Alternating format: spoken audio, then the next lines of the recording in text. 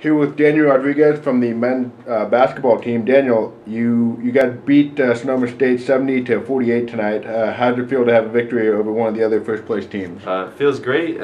Feels good to knock off another first place team, and now we just got to keep on winning, continue rolling.